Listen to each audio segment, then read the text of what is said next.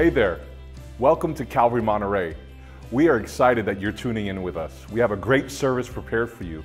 We are a church that strives to see the glory of God exemplified in your life. So if you're joining us for the first time or have been watching for a while, we would love to come alongside of you and do life together. Text the number on the screen and let's get connected. We have a wonderful time of worship prepared, so let's align our hearts together to give Jesus praise. Heavenly Father, thank you for the privilege, the honor that it is to worship you.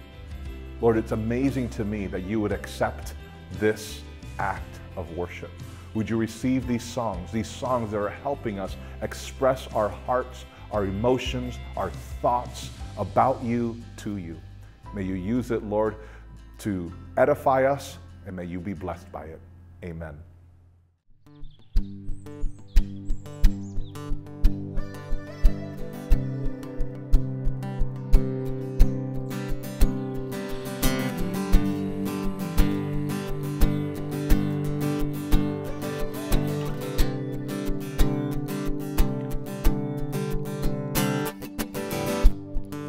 You can have my yes with no exception. I'm laying down my rights to second guessing. You can have my yes. I'm giving you my fears of never knowing whatever's coming next. I know you've got me. You can have my yes. You're the lamp, you're the light, you're the cloud that guides me. You're the way, you're the truth, you're the life inside me. You conquer my fears, I'll leave it all behind. I'm running to the light. I'm running to the light.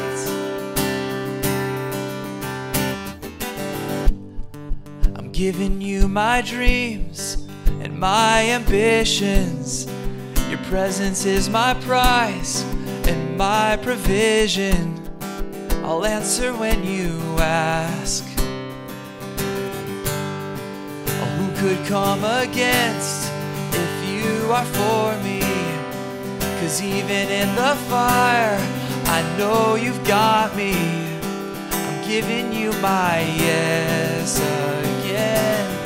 You're the lamp, you're the light, you're the cloud that guides me. You're the way, you're the truth, you're the life inside me. You conquer my fears, so I'll leave it all behind. I'm running to the light.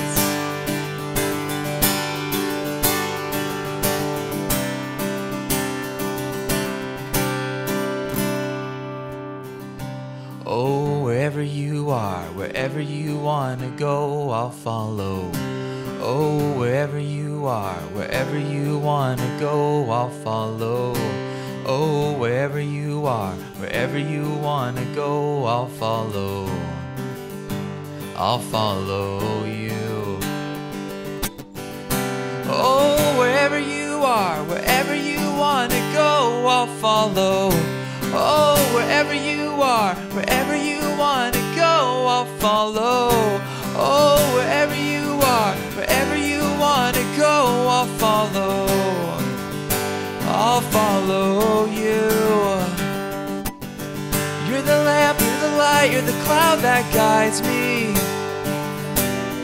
You're the way, you're the truth, you're the life inside me. You conquer my fears, so I'll leave it all behind. I'm running to the light. I'm running to the light. I'm running to Jesus Christ. I'm running to the light.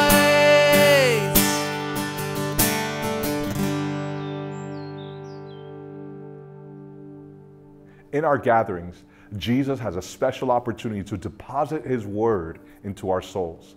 He does this to comfort and grow us, but also to establish His church on truth. Let's take a moment to read about the power of Jesus' gospel and pray in these truths as we continue to worship. Colossians 3, verse 16 says, "Let the message of Christ dwell among you richly as you teach and admonish one another with all wisdom through psalms, hymns, songs from the Spirit, singing to God with gratitude in your hearts."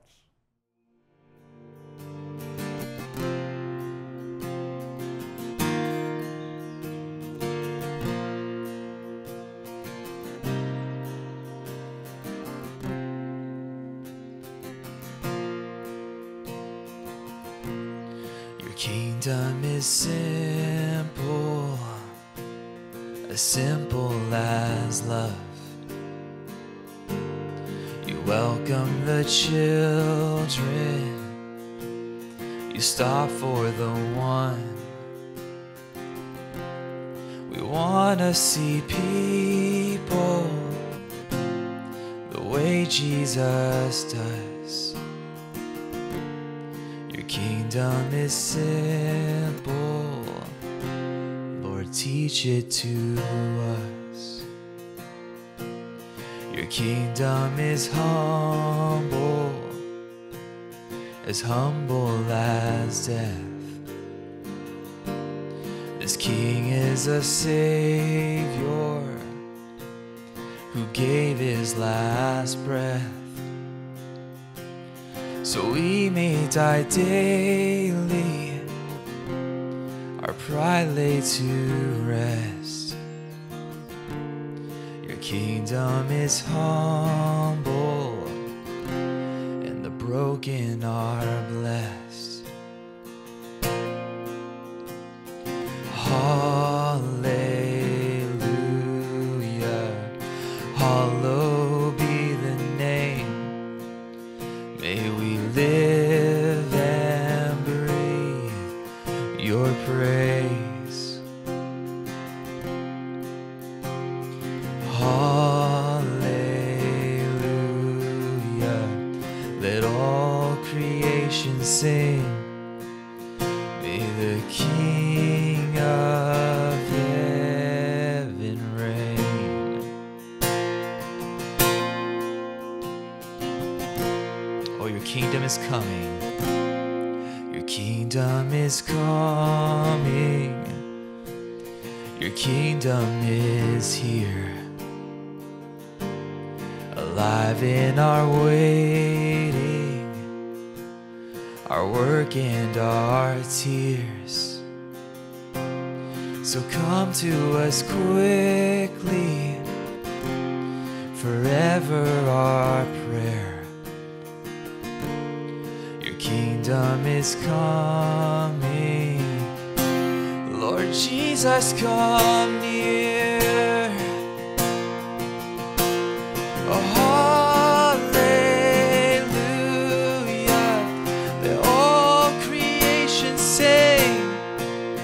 May we live and breathe your praise. Oh, hallelujah, let all creation sing. Oh, the King of heaven reigns.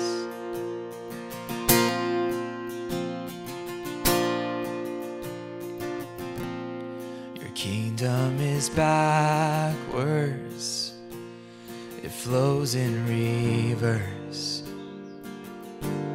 What you call a treasure, this world calls a curse. The small become great, and the last become first. Your kingdom is backwards, Lord, teach us to serve as it is in your kingdom. May it be in your church. Sing hallelujah. Hallelujah, hallowed be the name. May we live and breathe your praise.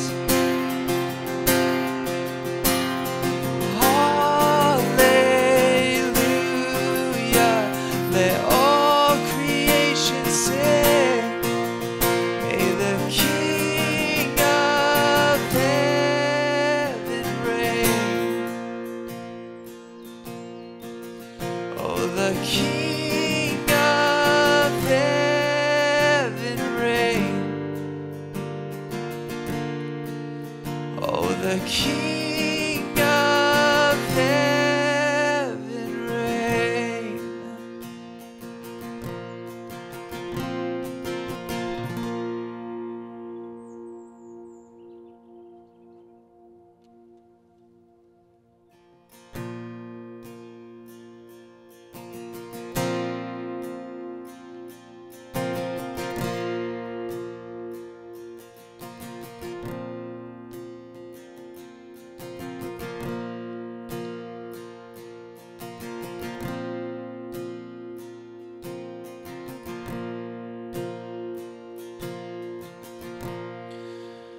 How great the chasm that lay between us, how high the mountain I could not climb.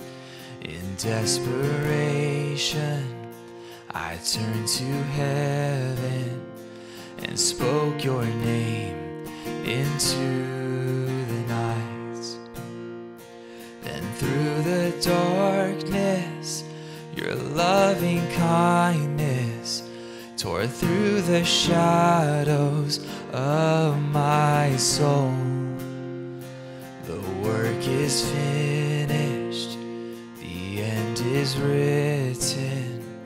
Oh, Jesus Christ, my living hope. Who could imagine so great a mercy? What heart could fathom such boundless grace?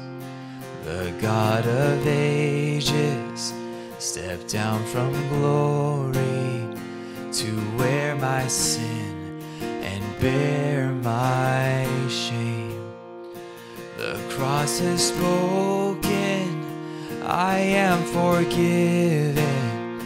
The King of Kings calls me his own. Beautiful Savior, I'm yours forever. Oh, Jesus Christ, my living hope.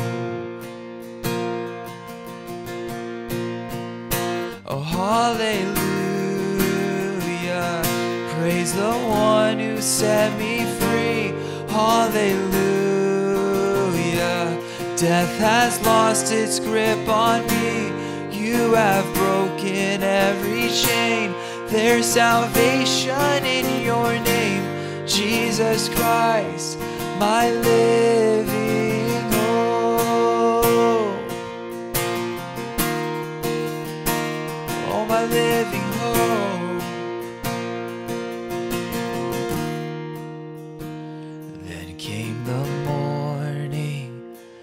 Seal the promise. Your buried body began to breathe. Out of the silence, the roaring lion declared the grave has no claim on me. Then came the morning that sealed the promise. Your buried body began to breathe. Out of the silence, the roaring lion declared the grave has no claim on me. Oh, Jesus, yours is the victory.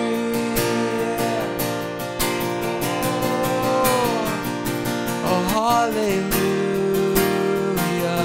praise the one who set me free. Hallelujah, death has lost its grip on me.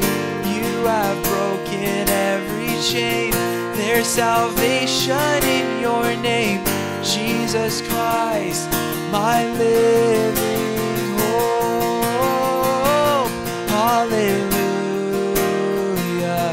praise the one who set me free. Hallelujah, his grip on me.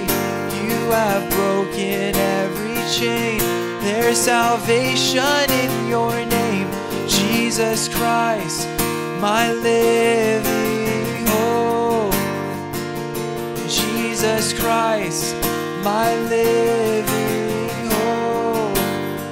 Oh God, you are my living hope.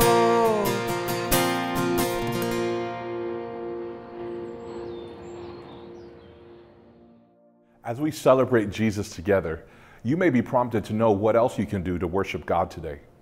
One of the ways we can continue to worship God is through our generosity. If you would like to worship God through your giving, you can text the number on the screen. Let's celebrate Jesus and commit our giving to the Lord. Thank you, God, for the privilege that it is to give to you. Lord, you take these resources that you've given to us. You've given us the ability to work for them, to earn them. And Lord, now because that's from you, Father, we give it back to you. Thank you, Lord, for your generosity. We in turn want to be generous to you, Lord. Thank you. We know that we can't outgive you. And so, Father, may you take this token, no matter how small or how big it is, and Lord, may you use it for your purposes. Thank you, God, for what you've done for us. In Jesus' name, amen. Hey, everyone. Today, we're going to begin a short study of the book of Jonah, a familiar tale, but one that I think is helpful to believers in every generation and will definitely be helpful to us in ours.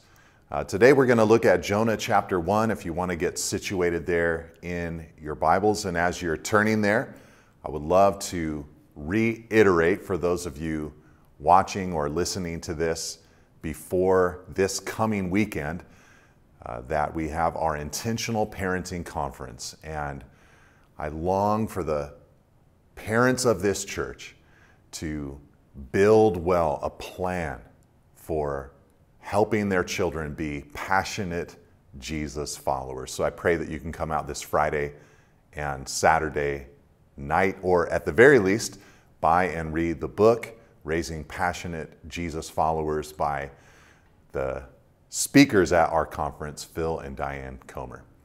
Okay, today, Jonah chapter 1. Let's pray together. Lord, we come to you and pray that our hearts would be ready and receptive to hear what you might say in the pages of these 4 chapters. In Jesus' name, amen. Jonah chapter 1, verse 1 says, "Now the word of the Lord came to Jonah, the son of Amittai, saying, Arise, go to Nineveh, that great city, and call out against it, for their evil has come up before me. But Jonah rose to flee to Tarshish from the presence of the Lord. He went down to Joppa and found a ship going to Tarshish. So he paid the fare and went down into it to go with them to Tarshish, away from the presence of the Lord.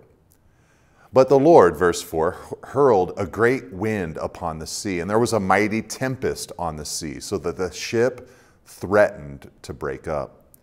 Then the mariners were afraid, and each cried out to his God. And they hurled the cargo that was in the ship into the sea to lighten it for them. But Jonah had gone down into the inner part of the ship and had lain down and was fast asleep. So the captain came and said to him, What do you mean, you sleeper? Arise, call out to your God. Perhaps the God will give a thought to us that we may not perish." Well, Jonah, like many of the Old Testament prophetic books, begins with the word of the Lord came to his prophet. We don't know much about this prophet except from this book. His name was Jonah, the son of Amittai, and there's not a lot of background material about him in the historical books of Israel's history. The tiny bit that we do know comes from 2 Kings chapter 14. It tells us there that he prophesied to King Jeroboam of Israel that after many hard and bleak years that they'd just gone through, the borders of Israel would finally be restored. It was good news. It was peace and prosperity. That was the message of Jonah. So Jonah had been a prophet with good news for Israel, but now, as we just read in these opening verses, he's tasked with bringing bad news to Nineveh, a city, a large city, a great city, it says, over 500 miles from Jonah's location in Israel. He had, in the past, had a positive message for God's believing people, but now he's tasked with a negative message for unbelieving people. But the prophet did an uncharacteristic thing, at least uncharacteristic for a prophet. He ran from God, or at least he tried to run from God. He decided to go to Tarshish, a city far away and in the opposite direction of Jonah's assignment. After finding a boat that would take him on as a passenger, Jonah, it says, paid the fare and settled in for the long journey. But God would not allow his man to run for very long. Instead, he hurled a great wind upon the sea, and the tempest that resulted threatened to break up the ship. So all the sailors on board grew fearful and cried out, it says, to their gods. When there was no response from any of their gods, and the Bible reader would expect that to be the case, the captain then comes and awakes Jonah so that Jonah could pray to his God. Some wonder if Jonah was sleeping because he had a false sense of peace as he ran from God. I wonder if he was a mere landlubber who could only cope with his odd mixture of seasickness and feelings of conviction because he was rebelling against God. The only way he could deal with it was by not thinking about it and just going to sleep. But the question that we need to ask is, why did Jonah run? This is the major question of this first movement and a key to understanding the entire book and how it applies to us today. Now, it can't be that Jonah ran because he was concerned about the difficulty of traveling 500 miles to Nineveh.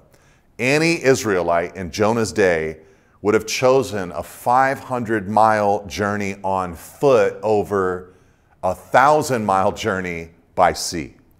Either journey was rigorous, but the ocean was a dreaded and mysterious thing in ancient Israel. Perhaps Jonah was fearful about what would happen to him once he was in Nineveh. This is a reasonable response to the question, why did Jonah run? Because Assyria was one of the cruelest and most violent empires in the world, and Nineveh was its capital city. Their kings wrote boasts of atrocities and war crimes that would make your skin crawl, make you squirm in your seat right now. The ways that they would humiliate opponents and torture their captives were legendary. So Jonah might have feared for his personal safety in going to a town like Nineveh. But I think that this answer to the question, why did Jonah run, it overlooks the rest of the book of Jonah. At the end of his story, Jonah admits his own reason for running from God's will. He actually says it with his own words.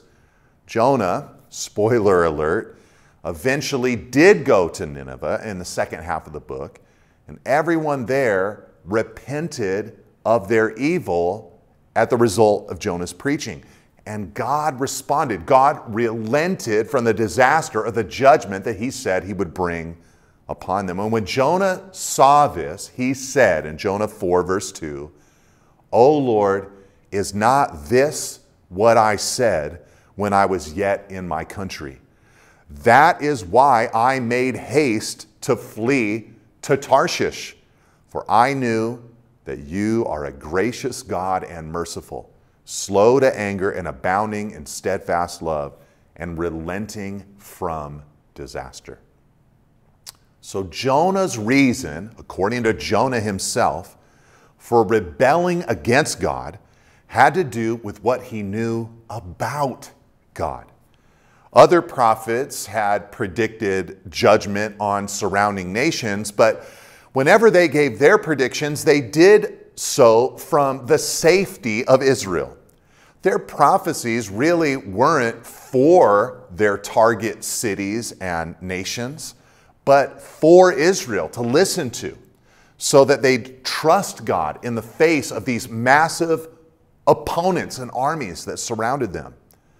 But if God was sending Jonah to Nineveh, and since God is gracious and merciful and slow to anger and abounding in loving kindness, Jonah understood that that probably meant that God was going to show his grace and mercy and patience and love to the Ninevites.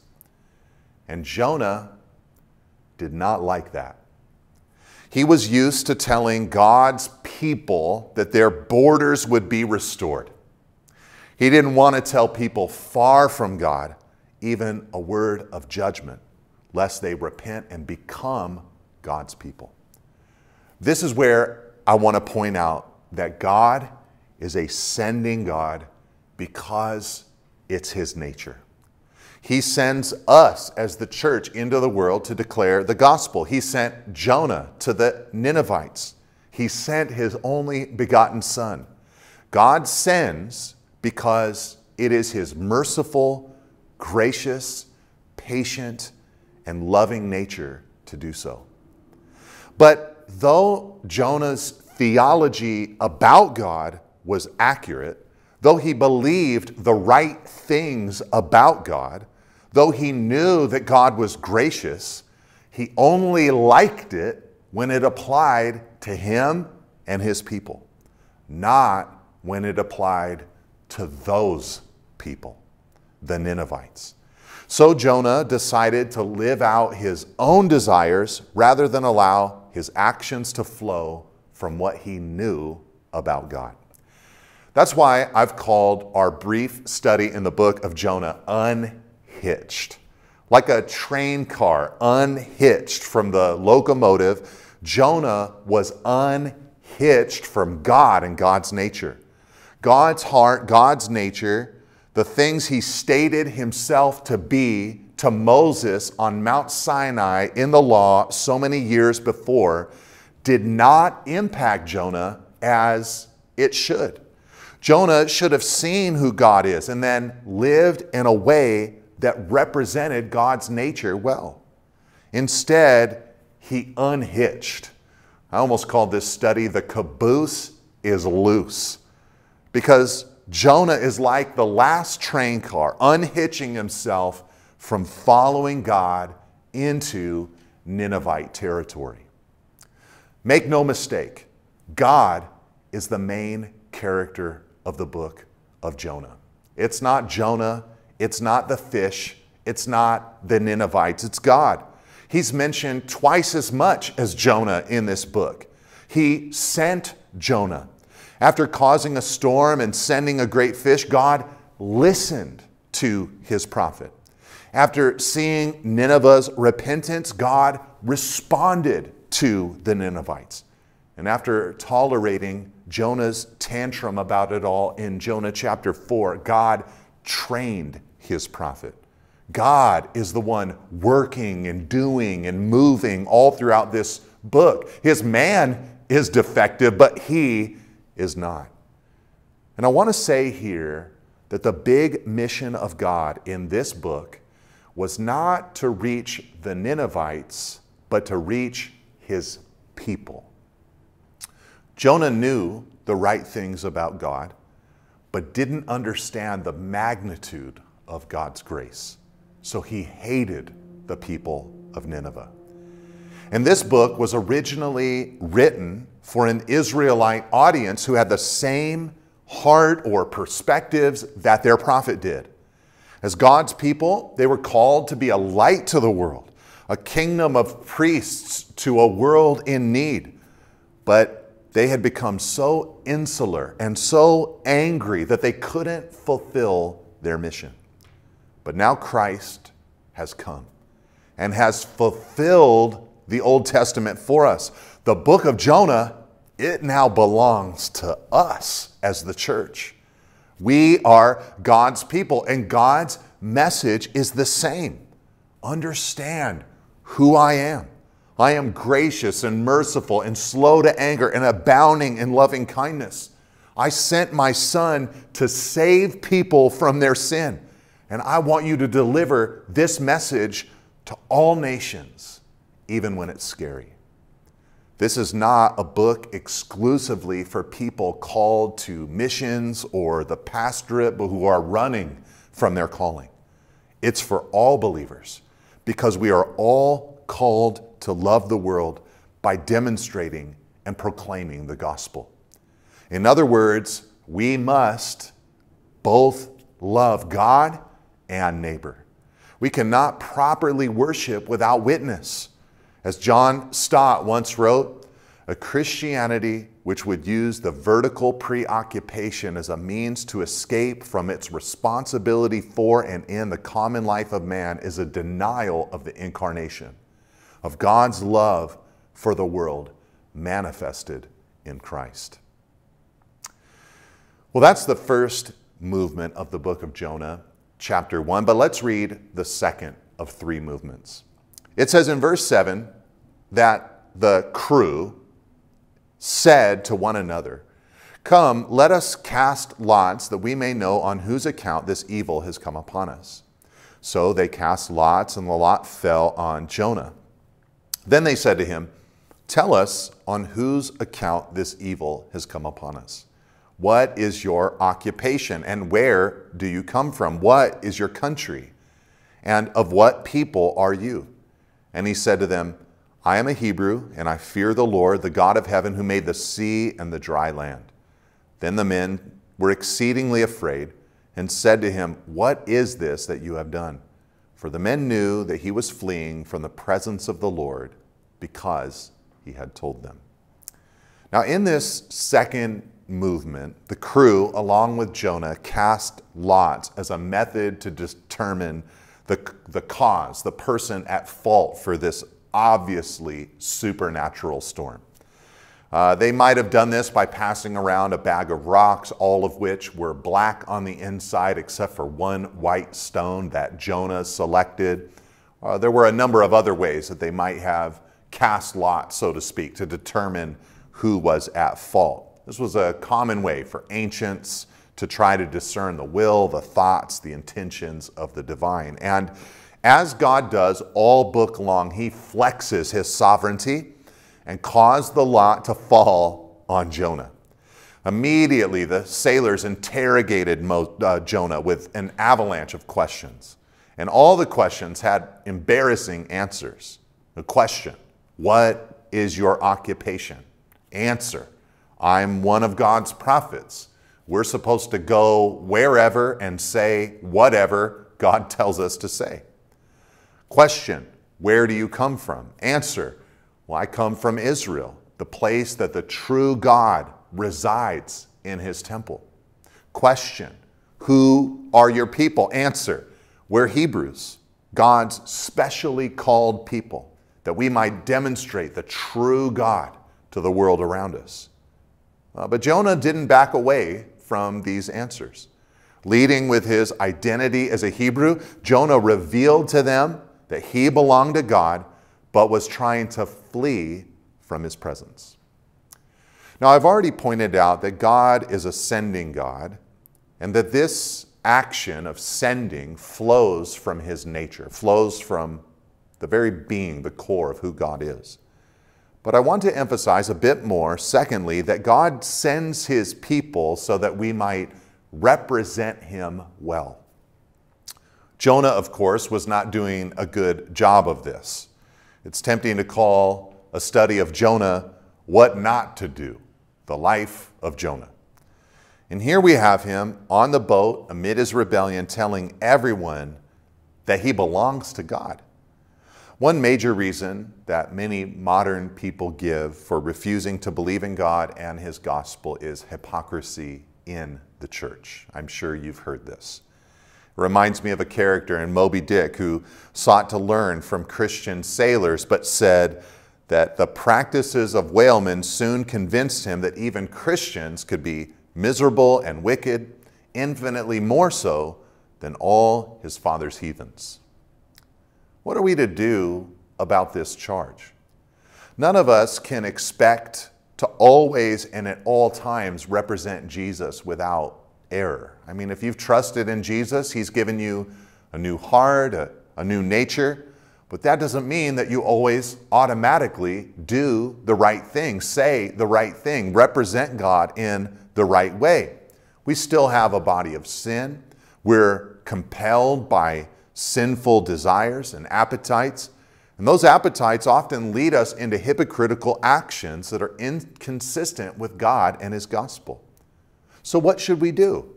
Should we strive for perfection?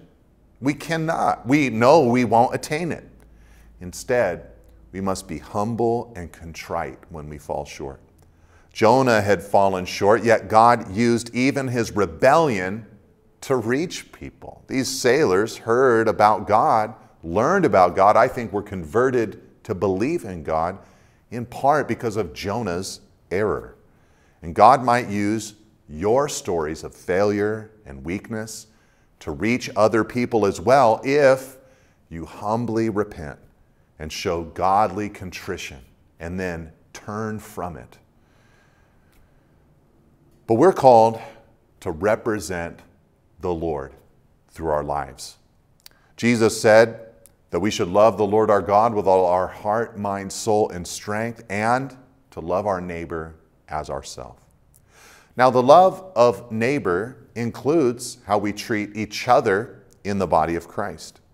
Jesus said that all people would know that we are his disciples if we have love for one another. It reminds me of a pastor friend of mine who has 2 elementary school aged sons. They are energetic boys, and as pastors' kids do, they sometimes get tired of waiting around at the church campus long into Sunday for their parents to be done talking with people. One Sunday, they began playfully warring against each other in the empty church sanctuary while their parents talked to people outside. One of them picked up a church pew Bible and threw it at his brother. That was his weapon of choice. And it hit his brother in a crucial spot just below the waistline. Ouch. It even necessitated a quick trip to the ER. Poor kid. It reminds me of how often we treat each other, using even the Bible to attack and devour. It must not be. Love must predominate among the church, for the church, because who in the world would want to join a warring family? We might resist this message a bit by thinking that the world has no business assessing us, no business assessing the church, our behavior, our actions, our love. But Jesus said, in the same way, let your light shine before others so that they may see your good works and give glory to your Father who is in heaven. This seems to imply that people will assess our lives and are expected to do so. As Paul said of himself and his ministry team, we are ambassadors for Christ, God making his appeal through us. We are, in other words, representing our King here on earth. God sends us to represent him well. Well, let's conclude with the last movement of this first chapter of Jonah. It said, "Then they said to Jonah, 'What shall we do to you that the sea may quiet down for us?' For the sea grew more and more tempestuous. He said to them, Pick me up and hurl me into the sea. Then the sea will quiet down for you, for I know it is because of me that this great tempest has come upon you." Nevertheless, the men rowed hard to get back to dry land, but they could not, for the sea grew more and more tempestuous against them. Therefore they called out to the Lord, "O Lord, let us not perish for this man's life, and lay not on us innocent blood, for you, O Lord, have done as it pleased you." So they picked up Jonah and hurled him into the sea, and the sea ceased from its raging. Then the men feared the Lord exceedingly, and they offered a sacrifice to the Lord and made vows. And the Lord appointed a great fish to swallow up Jonah. And Jonah was in the belly of the fish 3 days and 3 nights.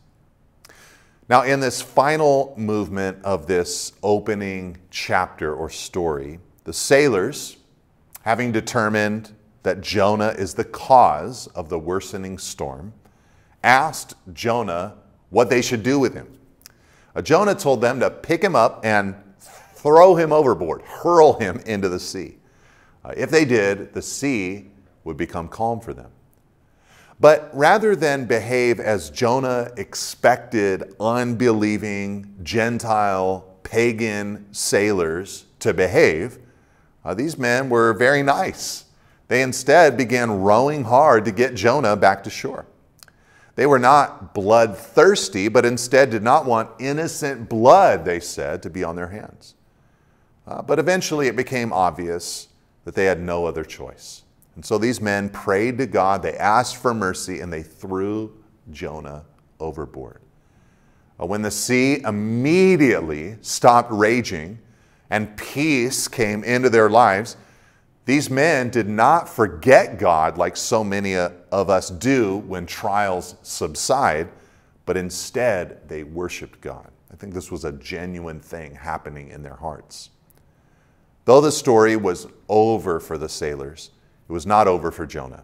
God had appointed a great fish to swallow up Jonah. It was likely a large whale. Ancient Hebrews kept their distance from the ocean's waters and used the same word as fish to describe whales. And Jonah, rather miraculously, I think, was in the belly of the fish for at least part of 3 days and 3 nights.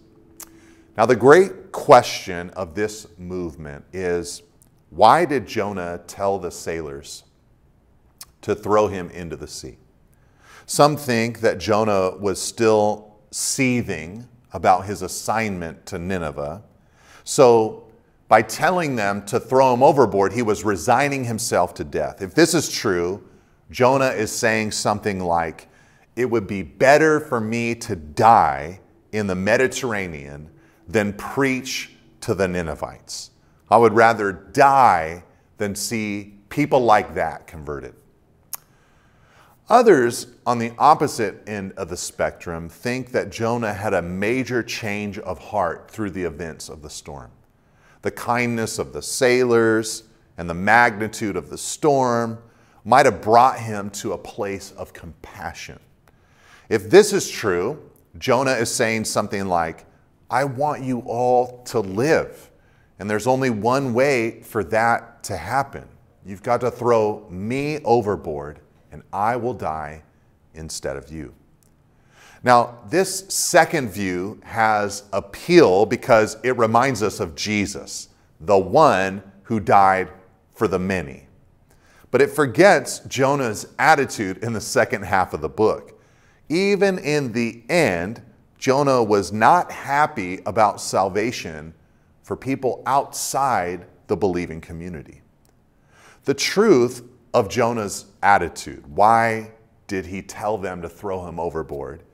It likely lies somewhere in the middle.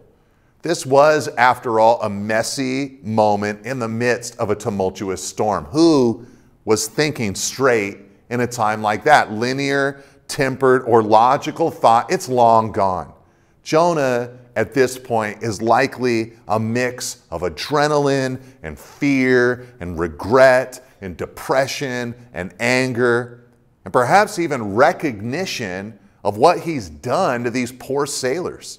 He probably looked into their anxious faces and realized their humanness.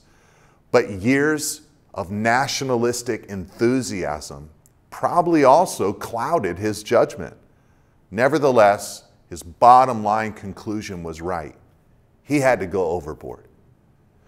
You see, true love is substitutionary.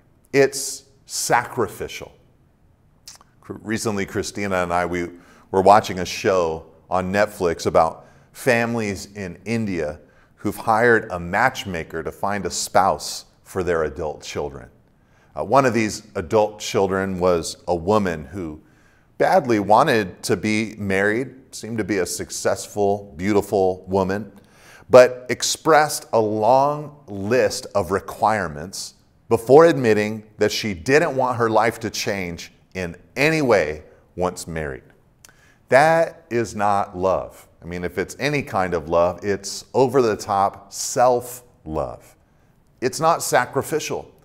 Jonah sacrificed himself.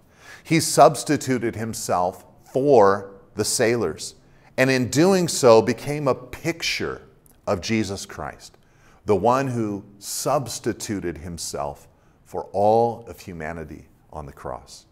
Jesus even pointed this out, claiming Jonah as the perfect sign for what he was about to do. He said in Matthew 12, verse 39, "No sign will be given to this generation except the sign of the prophet Jonah.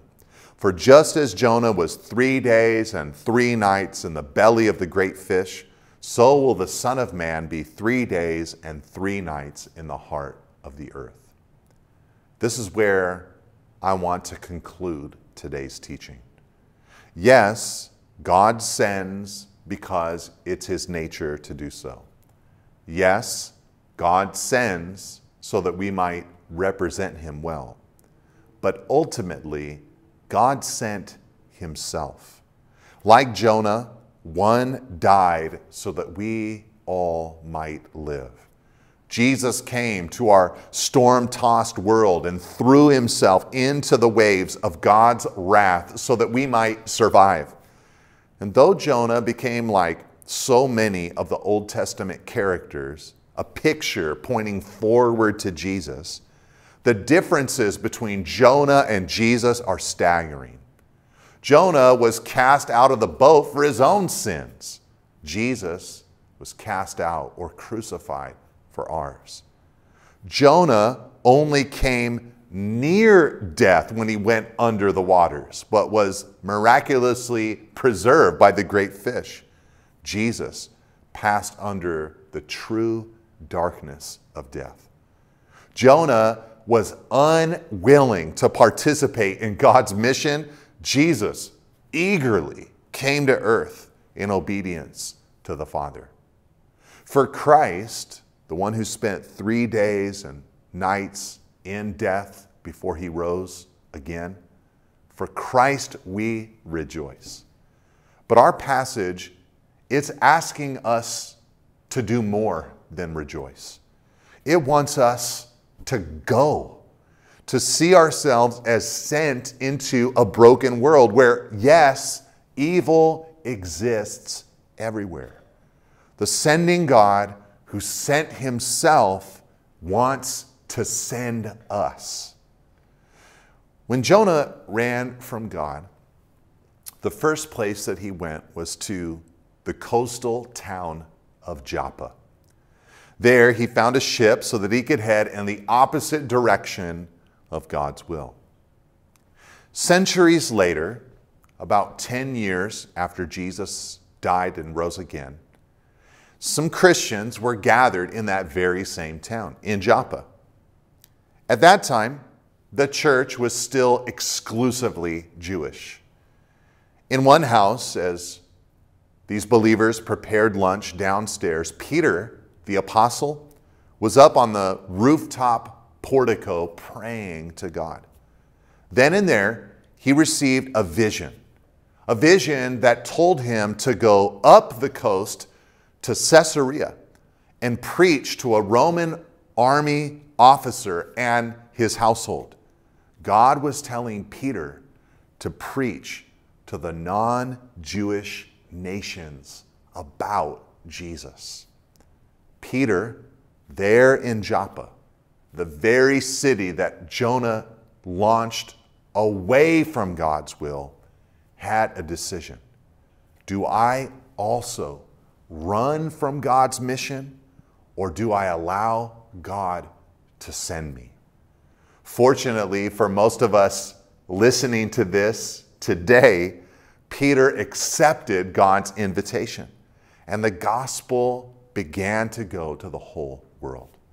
Joppa, the city known for Jonah's rebellion against God's plan to reach the Ninevites, became the launching pad for God's plan to reach the nations. And we are the recipients, as well as the conduits of that mission, called to preach the gospel to our world, because we have a sending God. God bless you, church. I pray that you have a wonderful week and that I get to see you soon. Hey church, I'm Pastor Matt. I oversee our family ministries, and we want to show you what's going on here at Calvary. Ladies, the Women's Conference is coming up in just a few months, and the theme of this conference is saying yes to kingdom living. It's based on the call that Jesus gave to his followers to be kingdom-minded.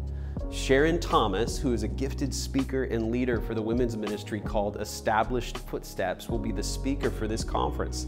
We're really excited to have Sharon. She's passionate about cheering on women to love the Word of God and to establish their daily life in truth. So women, you are invited. Mark your calendars and consider who you can invite to the conference. Parents, we're going to be hosting a 2-day parenting conference called Intentional Parenting this coming weekend, and we are so excited. We're going to be watching the Intentional Parenting film series presented by Phil and Diane Comer. We're going to have Q&A times with some of our pastors and their wives and discussion times. We love this next generation, and that's why we want to come alongside you as parents to raise sons and daughters who love God with all of their heart and will follow Jesus all the days of their life. So it's not too late to sign up. Register today. Childcare is provided for free, but we ask that you register your child ages 1 through 5th grade. You can do that on our website. For more information, visit calvary.com for that. We hope you can join us tonight for our next prayer night. We'll be meeting at 6 p.m. in the main sanctuary to spend the evening praying for our entire church family and community. The purpose of these prayer times is simply to gather and pray. So there's not going to be worship or teaching. The Grille will be closed. We're not offering Calvary Kids for this night. Really, the heart is to spend time seeking the Lord together as a group of believers. So we invite you to come and join us. Church, we are so blessed to see how God has been adding to our kids ministry over the past few months. Our vision for Calvary Kids is to partner with parents to help kids know, love, and follow Jesus. Every week we get the opportunity to point them to the Lord and to come alongside them in their faith. And man, in order to make that happen, we have an incredible team of volunteers. And we're asking that God would add to our volunteer team. And we want to invite you to consider joining our Calvary Kids ministry. If you're thinking about serving in kids ministry, I would invite you to do one of 3 things. You could visit the Welcome Center today during the 9 and 10:30 service. I'll be there. I can talk to you. You can email me at mattk@calvary.com, or you can go to calvary.com/serve and fill out the kids ministry serve form. We want you to watch this video of some of our volunteers' experience serving in Calvary Kids. Your pack's recording. Love it.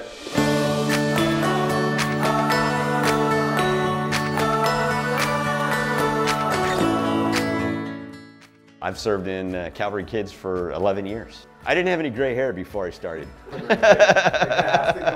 Serving in Calvary Kids is one of my great joys. There's a beauty in seeing children come to know the Lord. For this moment in time that you have the kids in class, that they are fully attentive to you, and you have the Bible open in front of them. And there might not be another time during the week where they get that. If you have any desire at all to serve with kids, you will be blessed. You will be blessed. These kids love us. They love the Lord. I don't think there would be any other ministry that I'd rather do than this. The children's ministry works through the Bible, and so just being able to take all those stories and breaking it down to those kids' levels is just a lot of fun. I enjoy most watching kids have those light bulb moments with the Lord. I really enjoy just having fun with the kids, laughing, and we play on the carpet and we interact in ways that are childlike, but they are scripturally based. So I believe it's building that really beautiful eternal foundation in their hearts. Come serve in Calvary Kids and make a difference in the lives of children.